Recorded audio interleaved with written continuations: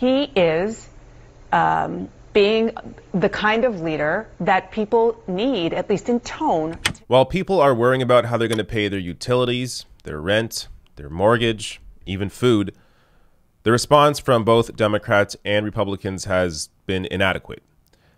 But that hasn't stopped CNN's Dana Bash from praising Donald Trump for showing the correct tone. You got to watch this video.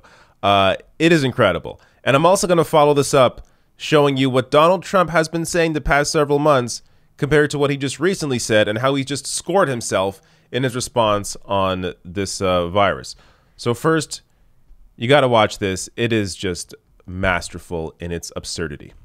This was remarkable from the President of the United States. This is a nonpartisan. This is an important thing to note and to applaud from an American standpoint, from a human standpoint.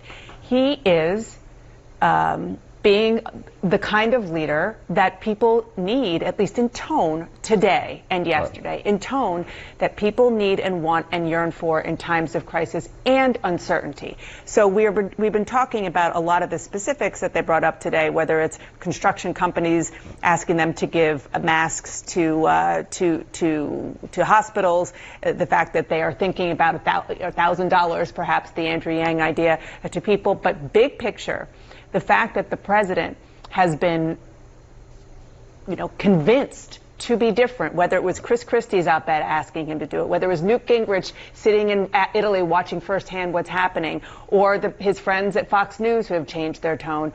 Probably all of the above is what happened, but it is so important to hear him strike that tone of calm and of understanding of how incredibly dire this is. And the fact that he even said on the notion of people going out, somebody asked about, well, what about, people of all generations going out when they shouldn't? And he said they shouldn't, and they're actually performing self-policing, that they're telling, they're trying to, it's peer pressure. They're telling people not to do it. I mean, that's pretty incredible from a guy who a couple of days ago was trying to downplay this to keep the economy going. Right. Cable news is such garbage. This is unbelievable. Dana Bash. This is a direct quote. Big picture. Let's talk about tone. The big picture is the tone of Donald Trump. That's big picture is tone. That's what matters. I mean, like, I could be president and I would impress Dana Bash just by reading off a piece of paper. It's insane. How low does the bar have to be where as long as you're not going crazy and calling out other politicians or calling out the media or whatever the hell it is, it's the tone.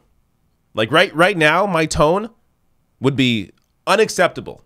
Unacceptable. The fact that I'm angry that people are not going to be able to pay their rent, their mortgage, their utilities, whatever it is, or for food.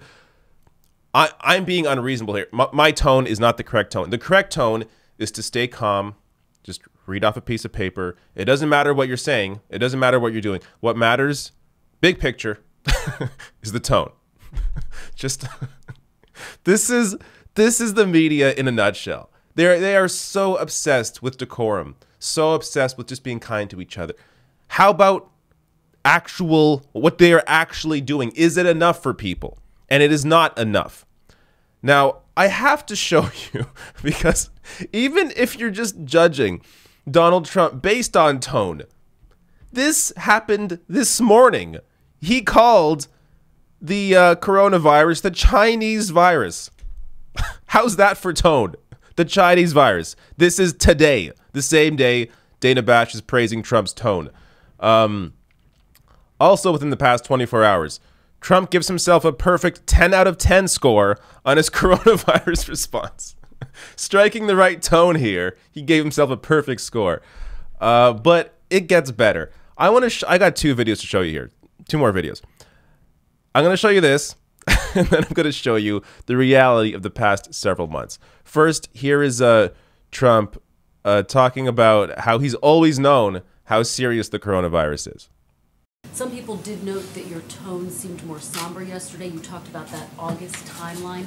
Did you see a projection? Some people thought perhaps that 2 million potentially that could die maybe prompted part of that. Was there a shift in tone?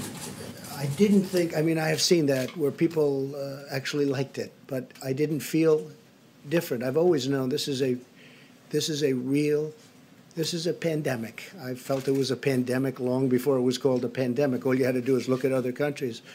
I think now it's in almost 120 countries all over the world. No, I've always viewed it as very serious. There was no difference yesterday from days before. I feel the tone is similar, but some people said it wasn't. Okay. First of all, the question. Of course the question's also about tone. The media is very obsessed with tone. People are dying. People can't afford their rent payments, can't afford their bills. What matters? The tone. People thought you struck the right tone yesterday. This is unbelievable. But even what Trump is saying here. Oh, I've always known this was a pandemic from the very beginning. Okay, how about we watch this? So this was put out by Fellow Americans. This is a 501c4 social welfare organization. They put this 30-second ad out. This is incredible. So let's see if Trump has been calling this, a very serious issue, a pandemic this entire time. The coronavirus. This is their new hoax. We have it totally under control. It's one person coming in from China. One day it's like a miracle. It will disappear. And we only have 15 people and they're getting better. I think we're doing a really good job in this country at keeping it down. Anybody that needs a test can have a test. And the tests are all perfect. This blindsided the world. I don't take responsibility at all.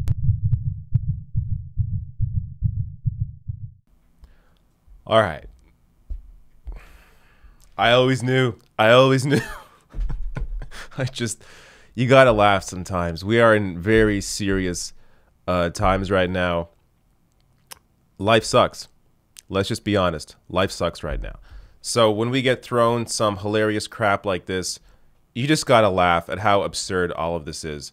But at the same time, keep fighting and get the message out there about what actually needs to be done. The situation that you are in and what is happening. I mean, whether it's the Republicans or the Democrats, you see Tom Perez in the DNC did a recent story on this, saying that basically, I have no issue with people going out to vote today.